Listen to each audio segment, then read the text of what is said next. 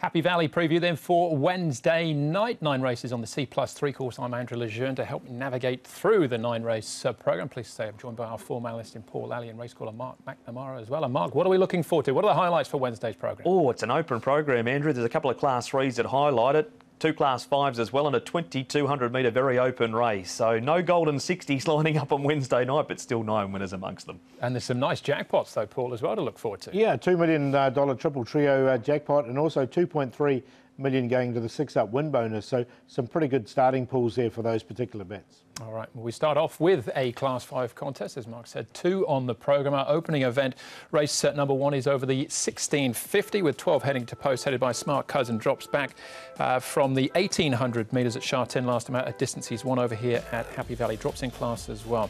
Speed to Exceed runner-up, course and distance to Manna from Heaven last time out. Diamond Star finished 4th in that race. Apollo Warrior 5th at Chartin last time out. He comes up in trip. We've got Red Majesty run up to split of a second. His best effort so far, and down to keep winning. He was a 2-time winner over the trip, but that trip was on the all-weather.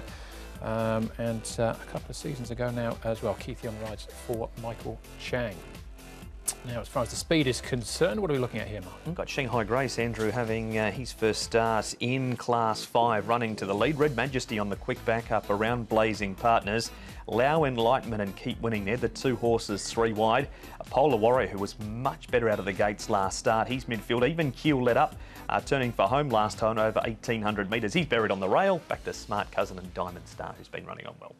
All right, well, we'll have a look at a couple of the key races here, Paul, and we'll start off with Speed to Exceed and Diamond Star, both running well at good prices last time. Yeah, they both ran really nicely here, just whether they can do it once again. I mean, Speed to Exceed came down into Class 5, so this looks at the right grade for him. And Diamond Star, he's a maiden, but he's only had the 8 starts, and he's slowly getting there as well. He's just got barrier 11 to contend with. Taking Speed to Exceed out of this race, I think Diamond Star's certainly going to win one in Class 5 when he drops a little more in weight and gets a better barrier, but the longer, the better with him. OK, Apollo Warrior, Paul, I was following him down through as he dropped through Class 4. I think he's definitely up to Class 5, I'm sure of it. This is him running 5th last time out to Galaxy Emperor. Yeah, and look, he's got a nice draw. Harry Bentley aboard. Look, he trialled OK at Happy Valley. He did miss the start, but he's been prone to do that. And he did go better from the start in this particular contest. So maybe he's learning in that respect. So, look, he's coming here for the first time under race conditions. So, look, I found a spot for him. I didn't have him in simply because of his starts. He's getting there, as we can see at the finish here, and this race is no stronger than that one, but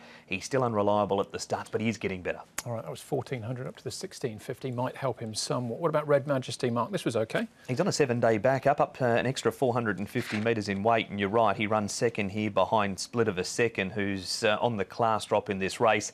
Zach sticking on. David Hayes has been having a good few weeks too, Paul, and thought he could get the night underway with a win with Red Majesty here. Yeah, look, I agree with you. And from a good draw, look, the horse has definitely improved. And as you say, Zach sticking with him. So, yeah, he looks good for me. All right, and here's our current favourite at this stage as it stands as well, Paul, Red Majesty. Yeah, so he's on top, Red Majesty. I think he can win this particular contest from a Polar Warrior.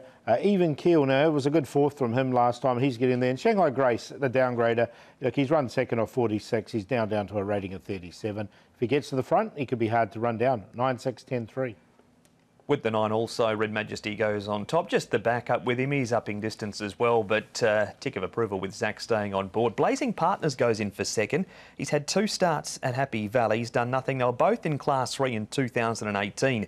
He's competed much better in Class 5 recently at Chartin. 2 Speed to Exceed and 10 Even Keel. Only run down late after leading up turning for home last time. 9, 11, 2 and 10. I think Red Majesty probably is the one to beat on that last start effort, but Apollo Warrior, I'll take a chance with him at hopefully an each-way price as well. 6 and 9, 9 and 6, the cue for me there. In race number 1, one of 2 Class 5s on the programme.